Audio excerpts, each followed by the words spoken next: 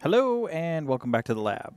Today on the bench is not really a repair project or anything like that, but I wanted to cover more about the topic of alignment, calibration, and how to get a Cal lab spun up from zero.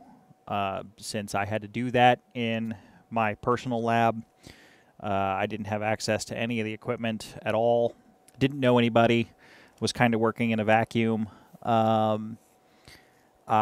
was stuck diving down the rabbit hole myself. Now, I had a great time doing it, and I would do it again in a heartbeat because I had a ton of fun and learned an absolute metric ton while doing it. So, don't mind the exercise at all, and I would do it again. But I figured I'd compile some of that knowledge into a video and hope it would benefit someone else. So first things first that I ran into was when I started, I was just acquiring some equipment from various auction sites because I was trying to get a lab spun up and off the ground. And the first couple of batches of equipment came in and everything was good.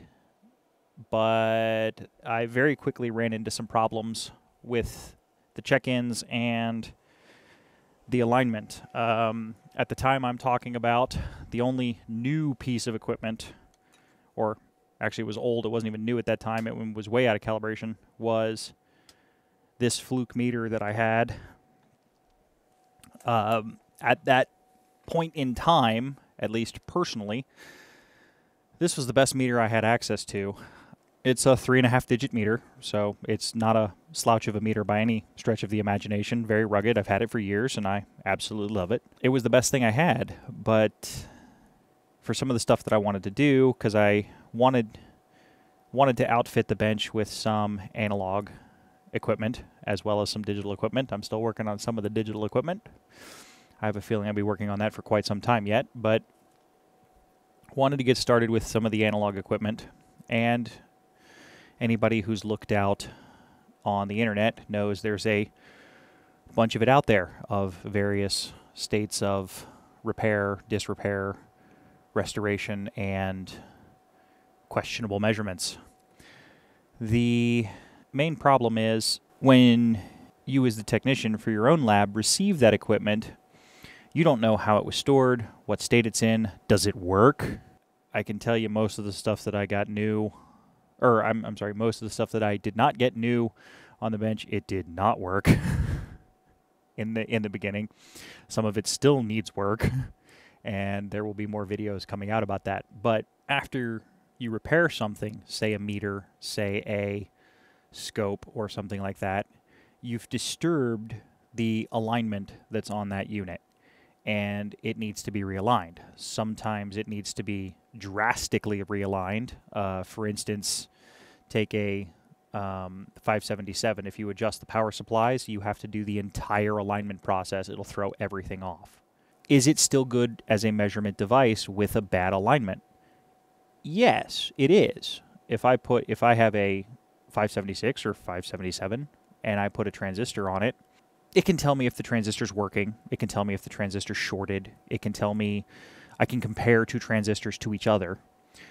Can I do quantitative measurements on that transistor? Yes, I can compare, say, yeah, I get curves, it's working. I can ballpark the gain. I can say this is a high gain, low gain transistor or something like that. Can I get qualitative measurements off of that transistor? Can I measure the gain exactly within the limits of the unit? No, I can't, because I don't know if the unit's performing to specification. It needs to be calibrated or calibrated and aligned, which gets me into the first topic. I've been using those terms float around a lot on the web: calibration, alignment, things like that, and I'm guilty of it as well. I have been using those interchangeably. Technically, they are not. A calibration is comparing an instrument to a known standard. So let's say I wanted to calibrate that DMM and I had a resistor that I knew the value to very precisely. We'll get back to very precisely. That's going to be a common theme through this entire video. If I hook the meter up in the appropriate way and I get the reading I'm expecting, I've now calibrated that meter. That meter has been calibrated. I've compared it to a known reference that I know is good, and the meter's given me the result I expect. And alignment is what I've been doing in the scopes. So doing the adjustments is aligning the meter to the source, we'll say. So if you're looking to spin up a calibration lab, a couple of the big things are known, validated, working sources. That will be a running theme throughout this entire thing. Throughout this entire video is known, validated, working sources. If you don't have known, validated, working sources, you can't align to them. So if I have a random square wave generator and I haven't validated that against a higher level instrument, I have no idea if it's outputting what it's supposed to. I get a picture on the screen. Is it right? That's the question. So a lot of the alignment procedures, and especially in the earlier videos of going through the PG506, the TG501, and the SG503, those three units in particular, was strictly for making sure they were known, validated, working sources. So when I did the alignment process and went through all the effort to align the scopes, I knew the alignments were good because I checked the plugins and I knew, for instance, take the PG503. It has the calibrated square wave that comes out for the amplitude measurements. I validated each step with a meter that was, well, actually brand new at the time, but it was known, in spec, calibrated, and functioning correctly. I validated all of that with the DMM 7500 because I had it in the lab. But that's a pretty steep investment for somebody who's just getting started and wanting to do this type of work. So we're going to say that's probably not available. Now, do you need a DMM 7500 to get started? No. Can you get started with this? Maybe. You're going to be limited on accuracy and stability on a meter like this. Is that a great place to start? Absolutely.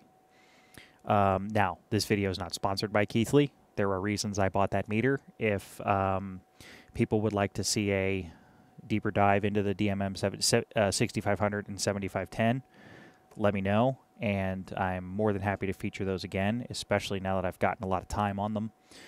Still absolutely love them. The 6500 is my daily bench driving meter.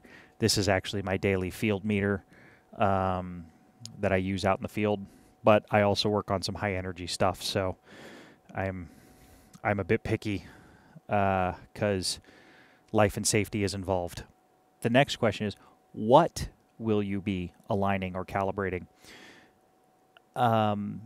The equipment you need to do a multimeter is completely different than the equipment you need to do an oscilloscope, or the equipment you need to do a spectrum analyzer, or an RF generator, or something else, like a frequency counter. It's completely different alignment gear. Now, some of the stuff is multi-purpose. I do have feelers out, and anybody who is watching, if you know of any Fluke multi-purpose calibrators or some other of the multi-purpose calibrators that need a home, working or not, I would be interested. Shoot me an email or leave me in a comment below. I'd love to get some of those on the channel and also get them working in the lab. I have some of the older gear to do the same function. The modern stuff, they rolled it into, they rolled 3 or 4 pieces of equipment into one unit, and those carry a pretty hefty price tag still today, even in the secondary market. So I have what I needed. Now, some of the things that were driving the calibration. The main things you're looking for in alignment gear or calibration gear is ultimately stability. I don't care what the exact dial reading is on the front of this unit, as long as when I set it, comparing it to something else like the 7510, I can use this as a transfer standard because it's stable enough. And that's one of the main differences between the 6500 and the 7510 is the voltage reference in the 2 meters. The 6500 is far less stable, but it also has one less digit of accuracy. So for instance, if I wanted to align this, I could use a 6500 to align the Fluke because it has less digits. The 6500 is a 6.5 digit meter. Blow this up so everybody can see this. The Fluke is a 3.5. So let's talk about sources a little bit since everything's getting close to warming up. Warm-up period is also very important, especially when doing alignment, because lots of things drift with temperature. A true Cal lab, the environment is monitored, it's shielded, the power's filtered. They go to extreme lengths to get the stability and the noise out.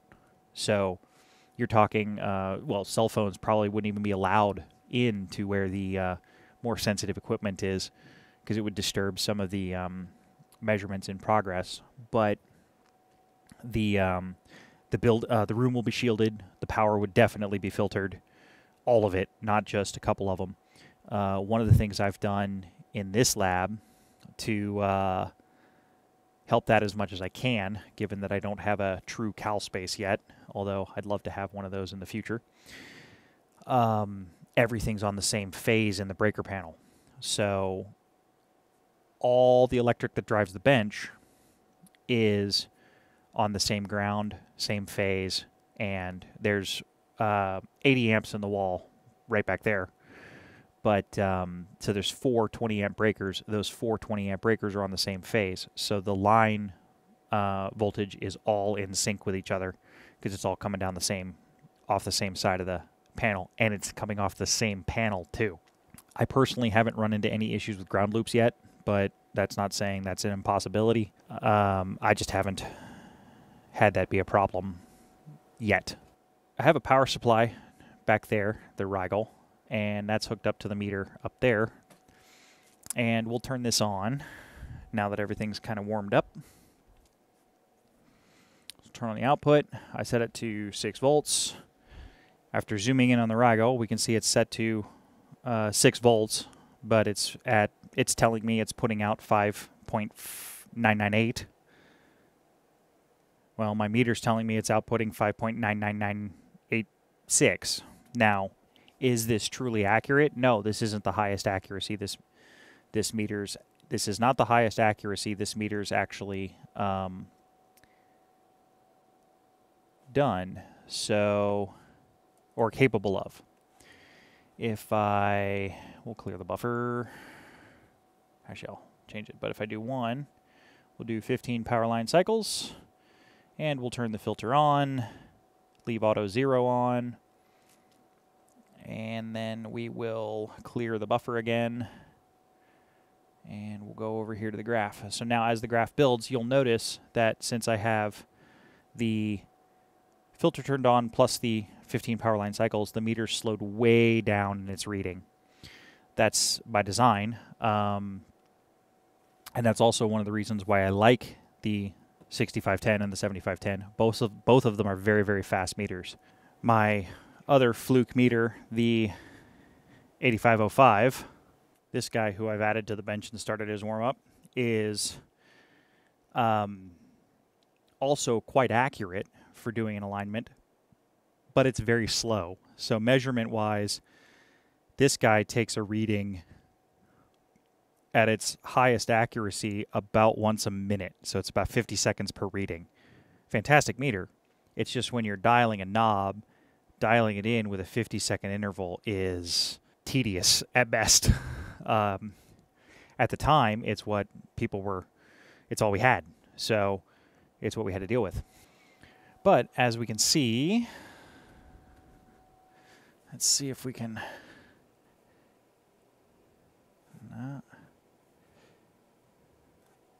That's only got 30 readings, but it's got we're running a standard deviation of 32 microvolts, which, to be honest, is actually pretty impressive for that Rigel power supply. So I expected that to be worse.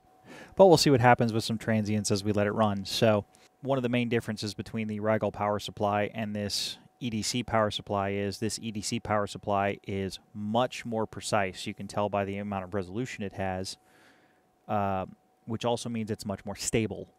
That's other than the additional digit, that's the main difference between the 7510 and the 6500. The 7510 has a much more stable reference.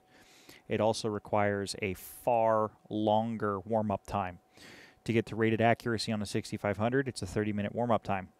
To get to rated accuracy on a 7510, it's an hour and a half.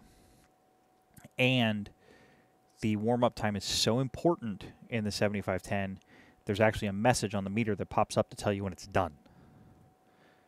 So you turn it on, you walk away, you get coffee, you get prepped for whatever you need to measure, and it gets you get done. So, but this is a very deep rabbit hole. I can talk for days on this. So if anybody has any questions, leave them in the comments below. And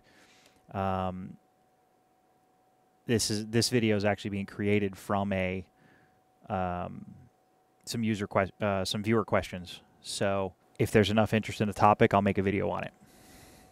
At the end of the day, stability is the key to whatever it is: voltage, current, frequency, resistance. Stability is the key. Now,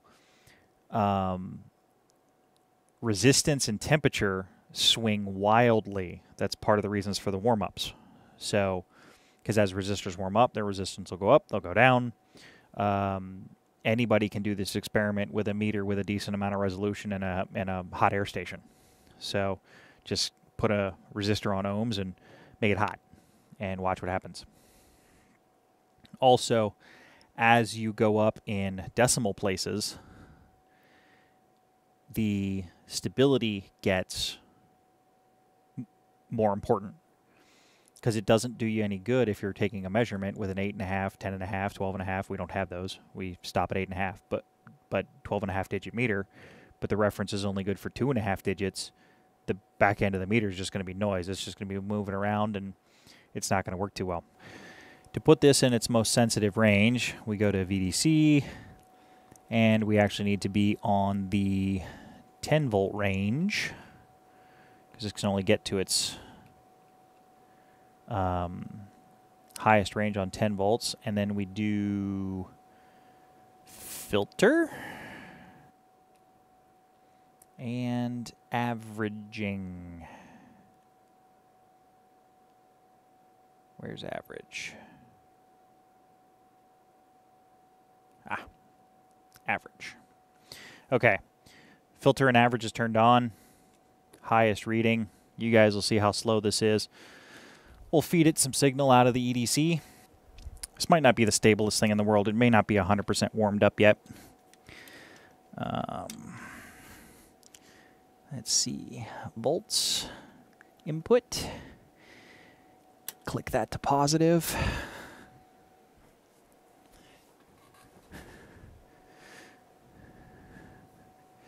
Oh.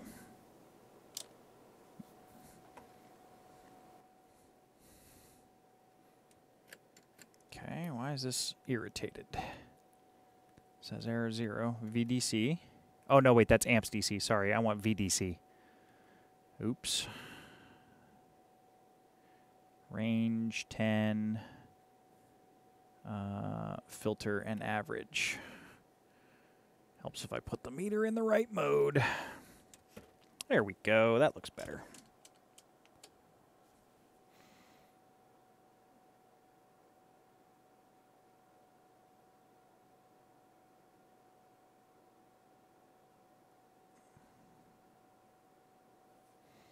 I should be able to get it to 10. Now, don't worry about this 0.1. It's actually 0. It's just not showing up correctly. But you can see how slow this updates. Now, even though it updates, we have 1, 2, 3, 4, 5. We have 6 digits of resolution on here. So you actually get an extra digit on the 10-volt range with filtering and averaging enabled. This is usually an exponent digit. Only in this mode is this actually a measuring digit. So, and we can see this is moving around still too. Usually, for calibration labs, they will turn the they'll turn the device on, and then it'll just stay on. It'll stay warmed up. Nobody will change it. They don't get shut down much, and they don't move much, and the environmentals are monitored and controlled very tightly. In a full-on cal lab, the temperature of the room doesn't move more than, I think it's 0.5 degrees in an hour is one of the specifications. So they don't even like to thermal shock the equipment with the aircon going up and down, because that changes the readings measurably, especially with gear that's that sensitive. That being said, I'm sure there is a 3458A in my future, but not yet. So using the 6500 and a stable reference, I was able to calibrate or align these little 3.5 digit meters. So I had a bunch of these to line up, and I was picking them up relatively inexpensively. But they were coming in, and they were actually all over the map. These do not hold their alignment well, so unless you know somebody that has the gear needed to align one of these or not, these should not be trusted when you get them. They're wonderful units. They do work. They do work fantastically once they're fixed up and aligned, but all of them that I had needed alignment. Okay, well, having established that stability was important, now how do we get started? I had to start somewhere, and I was in a vacuum. There wasn't anything around me, at least that I knew of. So for me, that was here. In the beginning, my basic DC, AC, ohms, and current accuracy was that unit right there, the 6500. So for doing the 3.5 digit multimeters and things like that, that was fine, because I have way more than 3.5 digits. I have the stability I need. Everything is good. However, that didn't let me work on the flukes or the EDC.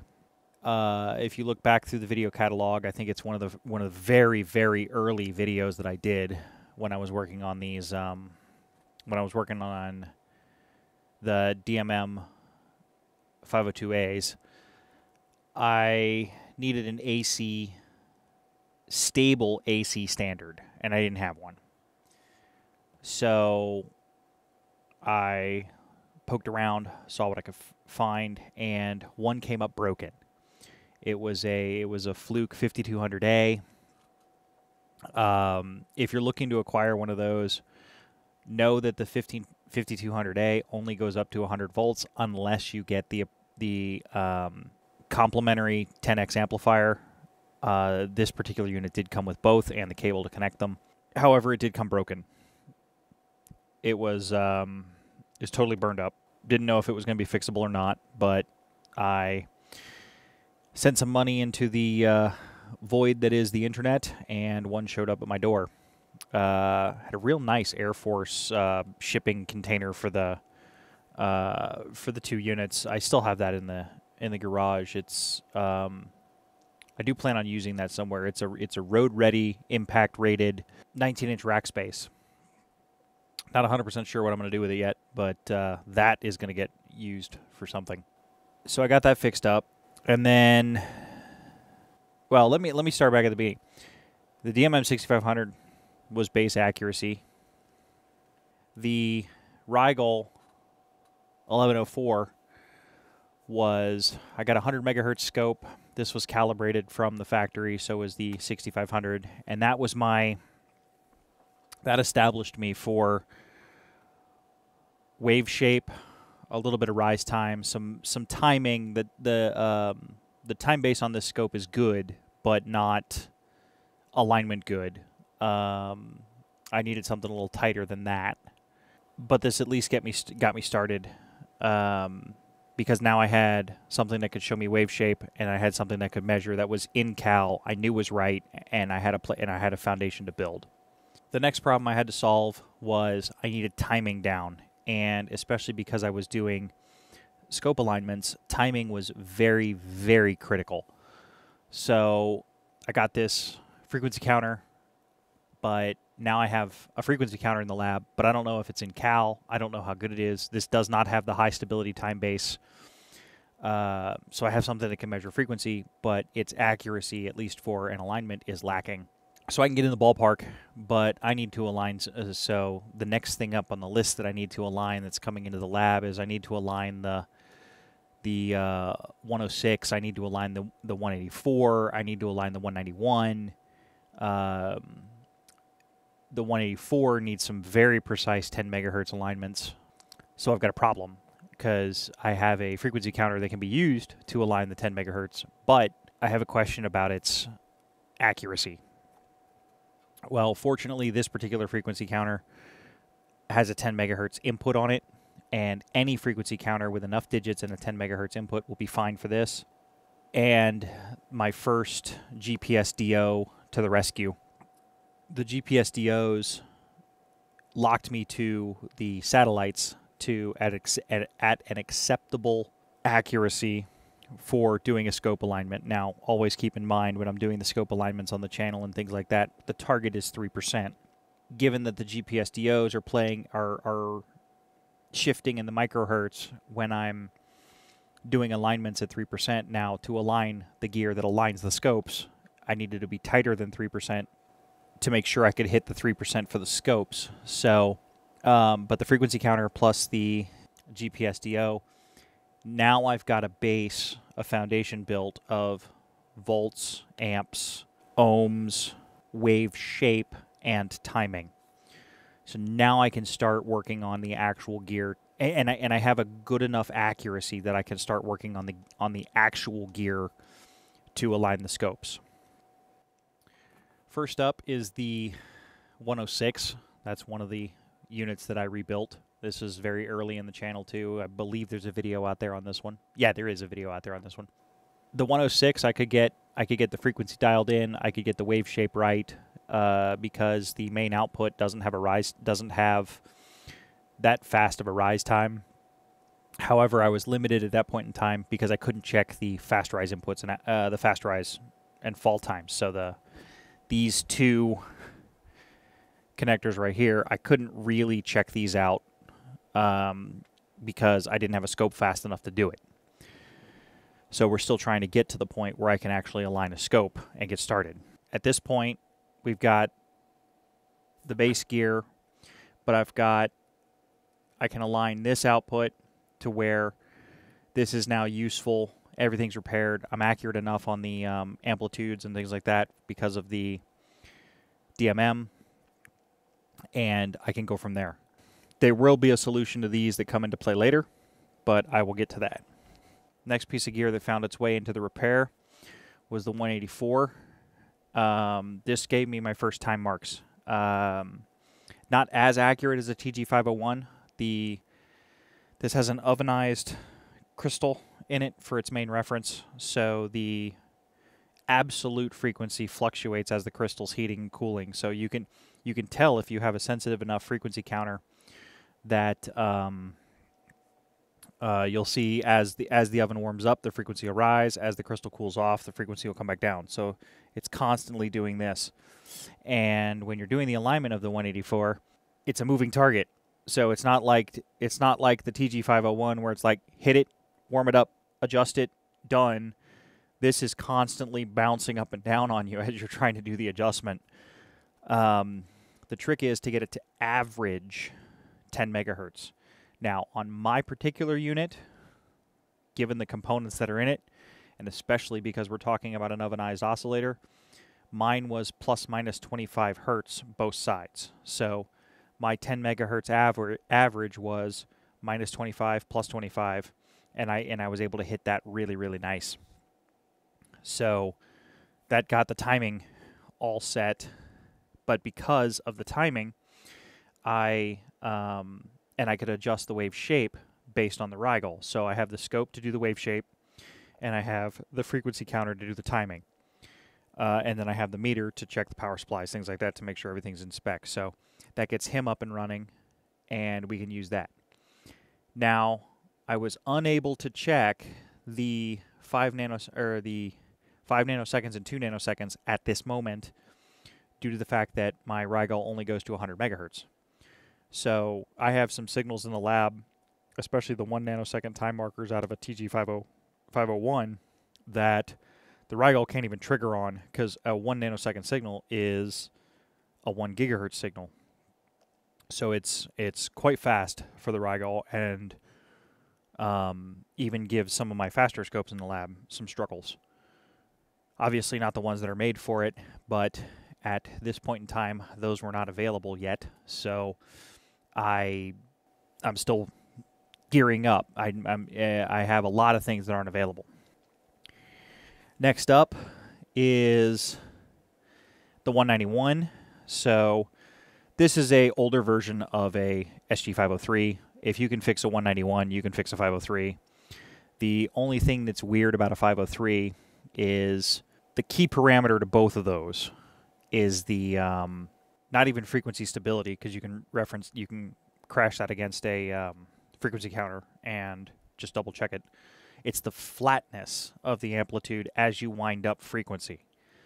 The absolute amplitude, when I set it to do an alignment, I don't even necessarily care. An alignment tells me to make 6 divisions of display. It doesn't tell me put 50 millivolts into the scope. It says make 6 divisions. So you adjust the knob for 6 divisions, wind the frequency up. The important part about the device is this amplitude stays flat, i.e. the same level, as you wind the frequency up. So that's what the superpower of the 191 and the SG503 is. Not the absolute accuracy or anything like that. Actually, their clocks and the absolute accuracy is kind of abysmal, spec-wise. But it's the flatness that's important. Now, the 191 doesn't need anything special. To do the alignment on the SG503, to get the absolute dial accuracy correct, you need the special cable. It's a proprietary Tektronix cable. It's stamped on the front of the unit. It is the 12-0482-00. I have one in the lab only because I did the alignment on mine. You do not need the cable to do a scope calibration. You just need to make sure it's flat and it has frequency. The frequency's in the ballpark. So don't stress about not having the special cable too much unless you're going to try to set the dial accuracy and really check in the unit. The other thing that's very important about an SG503 is when this knob is all the way down at the bottom,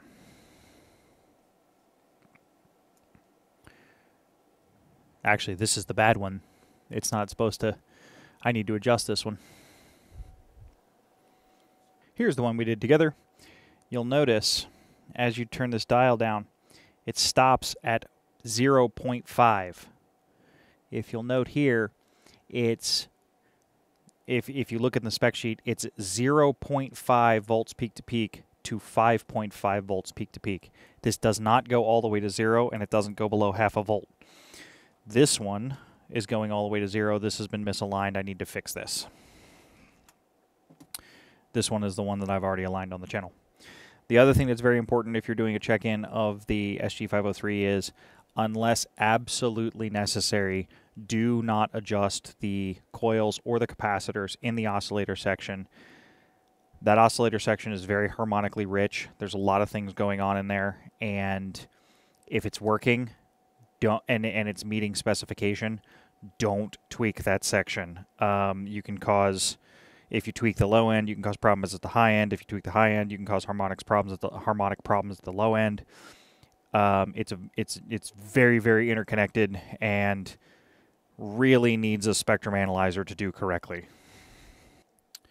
Now, for doing a scope alignment, we get back to a PG506. One of the things that's really cool about this guy is it has very accurate square wave amplitudes for checking in the attenuator section of a scope. But when you do the alignment and the calibration on this, you check this dial accuracy with a DMM. So to check one of these in the lab, especially when you're just getting started and building up this equipment, all you need to check this in is a DMM and a moderate speed scope. Obviously, I checked this in. I checked this in on the Rigel, so not too bad. The important part is you'll also notice this has fast rise and fall inputs. Make sure you use the right jack. I got that wrong a few times. Not in the videos, but before I started shooting with the camera. It's plus 1 volt to ground is the fast fall. Minus 1 volt to ground is the fast rise. So make sure you're using the right jack for the fast rise, fast fall. It's easy to get those confused. This particular one is not an A model. It does not have the fall time on the high amplitude generator is a little weird. I've gotten a lot of questions too why I switched to the 106 when I use this next piece of equipment that I'm going to show you. And that is because this doesn't have enough drive current to drive the tunnel diode pulsar. Okay, because we still have the challenge of checking in the fast edges in the lab, I had to get a tunnel diode pulsar. So this allows me to do the high frequency calibrations on the scopes, or alignments, sorry, on the scopes and the fast edges. This was checked in with a 7103, which is a 1 gigahertz scope. So I knew I couldn't check this for over 1 gigahertz, but I knew the rise time on this this tunnel diode pulsar was, or some of it, I haven't even opened it up, was good enough to do at least everything in the 400 series and everything in the 7000 series that I have in the lab. But this was the last piece. So with the PG506, the SG503, the TG501, or the 106, the 184, and the 181, and the tunnel diode pulsar, that's everything I needed to be able to do an alignment up to a 475. Couldn't do a 485 because I didn't have an SG504, because the bandwidth was is a little much for a SG503 for a 485. I know that's a lot of numbers. And all of those plugins could be checked in with the Rigel and the DMM. So the DMM, the Rigel, then you check in the calibration units. Ultimately got one validated with equipment that I didn't have at the time. And I was able to then start aligning the scopes. Not the 7000 series yet, but at least get into the 400 series. So do a 465, do a couple of those. I haven't done a 475 yet, but I just got a bunch of them to work on, so those videos will be coming. But that sets it up for the scope.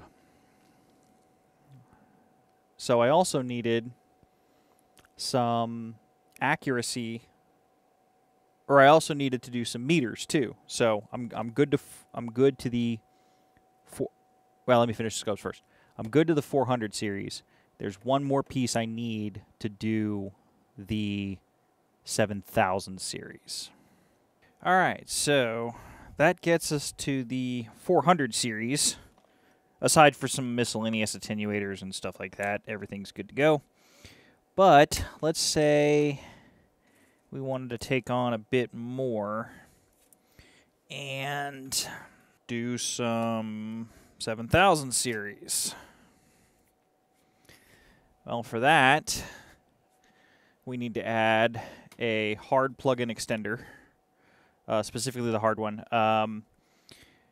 it's not necessary per se. However, doing a time base without it is an absolute disaster. So, yes, they can be expensive. Sometimes they can be ludicrously expensive for what they are.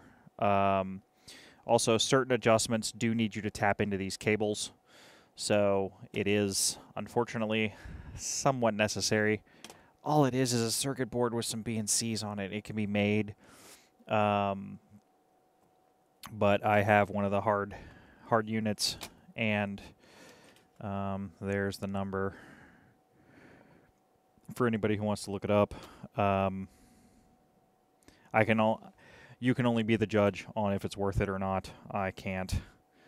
The other thing you're going to need for 7000 series plugins is one of the, or two of the signal standardizers and calibrators. This is a proprietary fixture for the 7K series. I'll be going into detail on these here in the next video. You don't need it per se, but it does make it a lot easier to do the 7000 series, and there's some limitations if you don't use one. So I'll go into that here in a little bit. There is 3 of them. There's a -00, -01, and -02. Look for the -01 or the -02.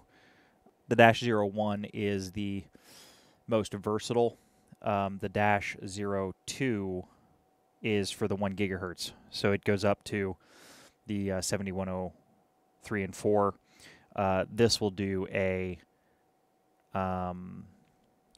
7904A, I believe. I don't know why, because I haven't dug into it too much yet, but the 7854 cal calls for a -01 and a -02. We will find out about that when we get into that one. I will be doing a 7854, but we'll figure out why it needs both. But that actually gets us to the end of being able to do scopes. So the that can do everything in the 400 series. If you get the appropriate adapters, it can probably do things down in the 500 series as well. I haven't done much in the 500 series, so I can't say that for certain, but it definitely has the right signals. The trick is making sure all of that gear is checked in, working 100%, no exceptions, and making sure it all meets spec before you do an alignment. Because if the alignment of if the calibrator's out, the alignment's going to be out, the scope's not going to work right, and it's going to be frustrating. Now in the lab, I have the DSA 602, which can actually self-calibrate, and that's a wonderful feature if you can pick up one of those, due to the fact that I can now do the validation on the tunnel diode pulsars and things like that up to 1 gigahertz, which I can then use to calibrate things that are slower than 1 gigahertz. I do have a 284, which are not aligned yet because I'm still working on building up to the alignment to being able to align those, which I mentioned in a couple of videos. But they're fast. They got some pretty up there specs when it comes time to align them. But getting into meters now, I also had some DMMs come in, and I will talk about why I ended up with all this gear towards the end of the video. So if you're curious, we'll get into the whys of some of this. The short answer is cost, but I'll get into some of the costs that I was quoted. Now, my prices are wrong because that was a while ago, but to align some meters, I needed to get some very stable sources, both DC and AC. Resistance I wasn't too worried about because I could cross-check that with the 6500 or the 7510, and I could do resistance that way, at least on the short term. I do want to get some actual alignment class resistors in the lab, but that's been a cost issue as to why I don't have those yet. But a quick 4-wire measurement on a resistance box gets me where I need to go, at least in the short term. The trick with DC and AC is stability. DC obviously is just stability at DC, And overall accuracy doesn't necessarily matter because I can use the 7510, set the dial to what I need it, and then it doesn't matter what these knobs are set to. That's what I'm getting at the end of the probes, which is the important part. I can hook those up to the meter under test and do the adjustment as possible using the 7510 as a transfer standard. That's why I plan on, or that's why I am keeping the alignment up with that at Keithley and having them do the factory alignment on that. Also, with that being the best meter in the lab, none of my standards here are good enough to align a 7510. I can't do it. So I have to send that out to people who have far more expensive gear than I do. And to put that into perspective, Dave Jones did a video. I will link it in the description below for people who are more interested in alignments and mobile calibration labs and things like that, where he toured I think it was Keysight, one of their mobile cal labs in Australia. And if I remember correctly, it was $2.5 million worth of gear. And that was just the gear. That wasn't the techs to drive the gear. So it was like $2.5 million worth of gear to do what they need to align. So much higher end gear than I've got. These are hiding in one of the corners of the lab. This is my 5200A. I did a previous video on this as the negative power rail burn down. Its claim to fame is it has a very stable clock, and it also has a very stable output for AC voltage. And where this is needed for the meter calibration is this needs to put out pretty clean sine waves up to 1 megahertz. So this does some of the AC meters will have you calibrate at a certain frequency and then readjust and do some other calibrations at a higher frequency. And I haven't found much with its stability and frequency range getting down in the hundreds of hertz up to 1 megahertz with the stability that's needed, because this also talks to its associated amplifier, and this is the big guy. I mean, just to give you an idea, power pack for the camera, about how much no joke this is.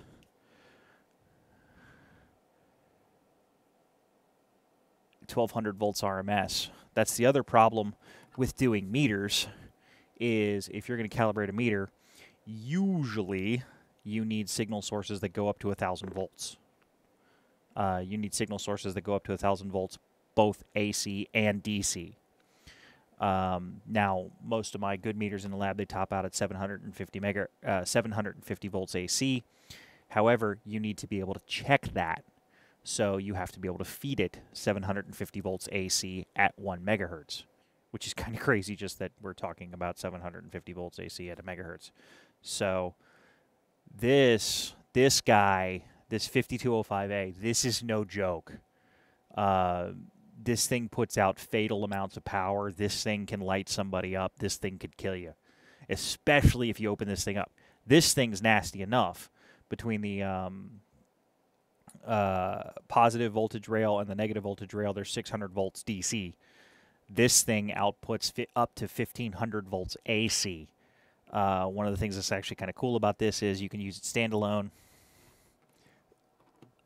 by putting a signal into the input, and it's a fixed amplifier. Whatever you put into the input comes out the output.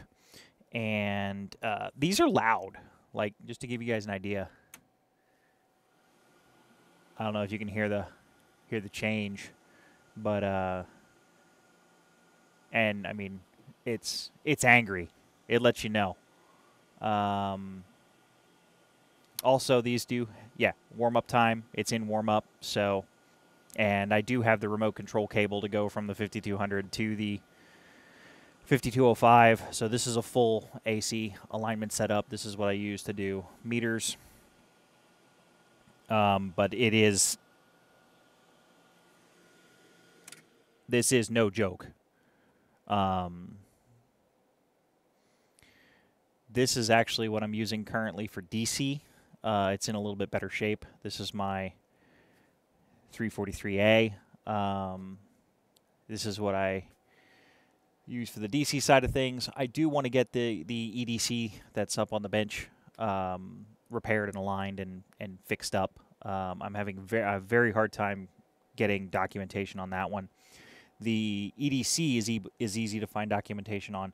The Galvo that's in it, the galvanometer, nothing. I've asked the internet, and I received crickets.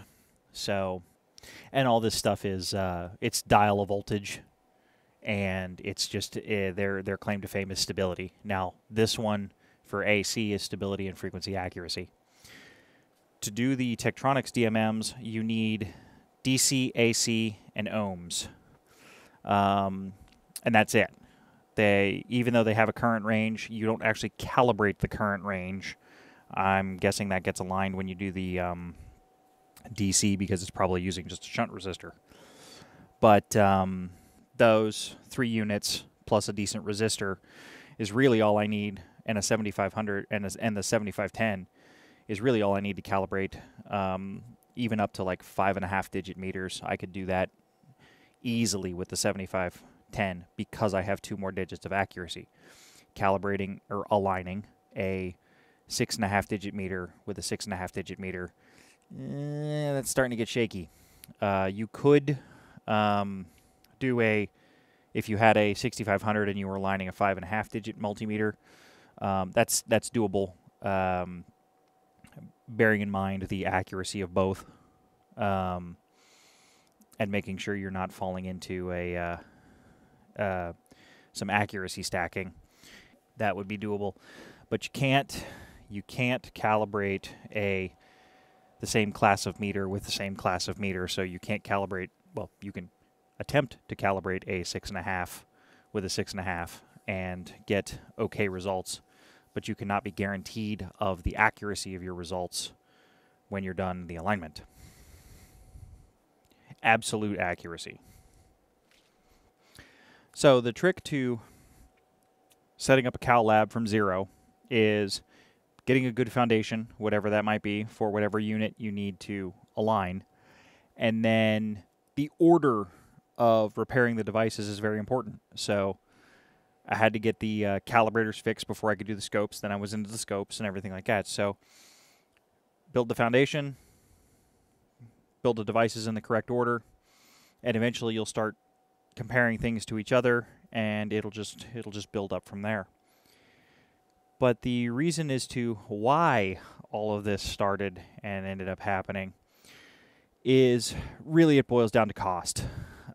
I have had people ask me if I'll align 465s for them. I have always pointed those individuals to the videos and said, here's how you can do an alignment on a 465. However, I would have to charge way more than Tektronix does the last time I got a 465 quoted.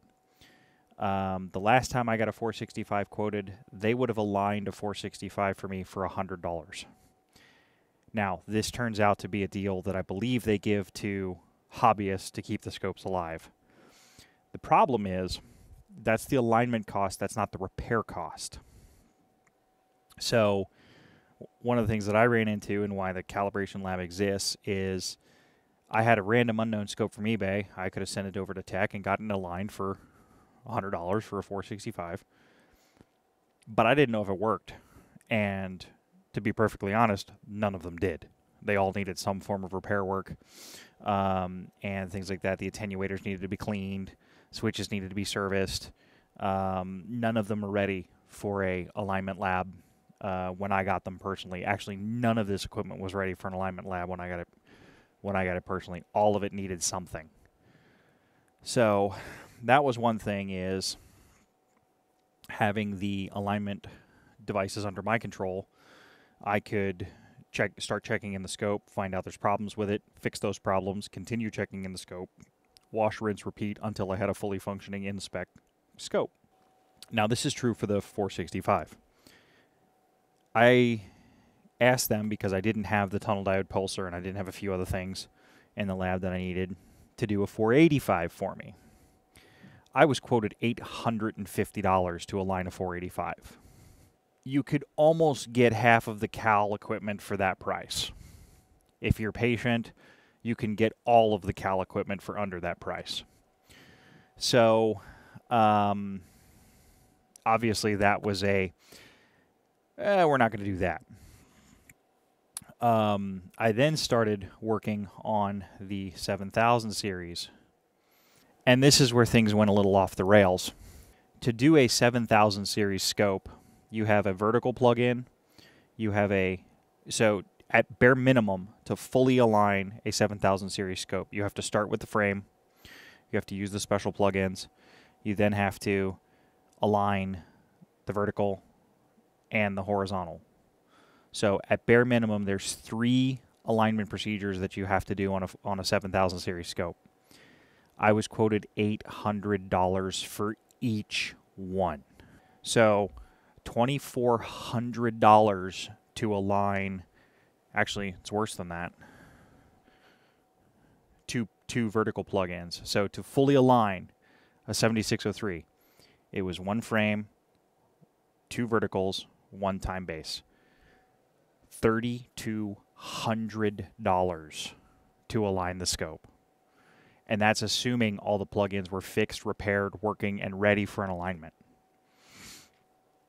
Looking at those prices at that cost, with as many plugins as I had to do, and as many scopes as I have in the lab, because I kind of fell down the rabbit hole of the 7000 series pretty far, it made sense for me to bring it in-house and do it myself.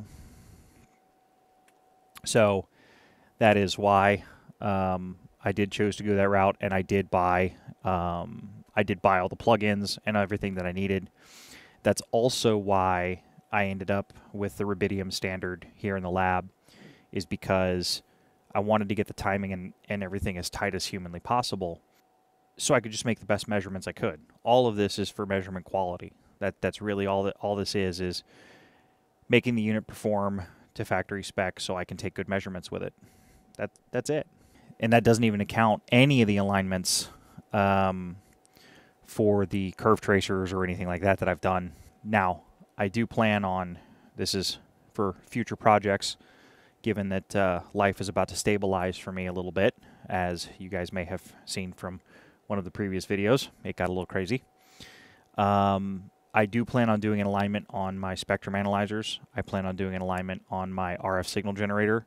So we're going to have some pretty fast, there's some really cool stuff coming. And I'm going to have to get into RF power meters, and we're going to have to, we're going to go down a rabbit hole pretty far. So all that stuff is on the way. And we're going to do some fast signals too. Just doing the 284, we get into the 5 gigahertz range, where we're playing with really fast edge square waves. So one of the other important tools, especially when doing a meter alignment, is I needed a current source. That was one of the reasons for the 2450, is it gave me an accurate current source to at least validate the Tektronix meters that they were working within spec, which is fine. And it can actually be turned into a mode for a current source. I do ultimately plan on getting a 2470, which is the 1100 volt unit, and the 2461 as well, which is the high current model. So I do plan on getting the other 2 source measure units and a few more things to add to the lab. One of the other projects that is going to be coming up very soon is, I've been getting a lot of requests for, hey, I have a function generator, can I align a scope? With a 3% target and a good clock, which we have on either the GPSDO or the rubidium, I think you could probably do it. I'm actually hopeful. So here in the near future, we have a pile, literally a pile of 475s that just got into the lab from a viewer. He asked if I was willing to repair some for him, and we had a way to make sure they would get here without damage. So they are here, and I will be starting to working on those soon. But one of those I really would like to see, if I get a function generator, because our tolerance is only 3% on a 400 series scope. Even a 7000 series scope, it's 3%. We should be able to do a pretty good job. Now, you will not be able to fully check in the attenuators with a function generator because you won't have the high output. A lot of function generators cannot generate a 100-volt square wave, for instance. So checking some of the highest attenuation levels, it's going to struggle with the function generator. But we should be able to we'll definitely be able to tune the low frequency compensation. Should be able to get medium into the high frequency compensation. It's been suggested that the Leo pulsar might work for the high frequency compensation. We'll try it. I would like to get a Leo on the DSA and the 11801C, see what they look like, especially on the C. If I could get one of the fast sampling units on the 11801, I could really take a look at the square wave coming off of the, or take a look at the pulse coming off of the Leo pulsar. But so we'll see what we can do. There are some places where I'm sure it's going to get interesting. It's going to get real interesting real fast, doing a scope calibration or scope alignment with a function generator. But I do plan on running the experiment. And that was one of the reasons why I was looking at the Siglant unit that I was looking at. I was also looking at the Rigel unit. There's a couple Rigel units that I'm thinking about, and I may even do it twice. I may, and let me know what you guys want to see. I mean, if you want me to run the experiment with a slow function generator, not just say, hey, don't worry about rise times, just grab one, and we'll see what happens. We'll see what happens. Worst case scenario, I have to realign it with the gear it's designed for. So, but yeah, I'm really interested to doing the alignment and then checking it and seeing where it's going to have problems. Okay. I'm kind of impressed with the Rigel power supply. It has a standard deviation of 116 microvolts. It's been running the entire time I've been filming this, so I just want to show you guys the results. This is with 1262 readings. Everything warmed up at 6 volts. So depending on the meter accuracy you were going for, you could probably even use a DPA32A to do some 3.5-digit alignments if you absolutely needed it. I would confirm it with a higher accuracy meter though, but I'm actually kind of impressed. Well, thanks for stopping by the lab, and if anybody has any questions or comments, definitely leave them in the comment section below. I will see everybody there, and I hope this cleared up a few things, but if anybody would like me to go even deeper into this topic, please let me know, and I'm more than happy to make some more videos on it. And with that, I will see everybody in the next video.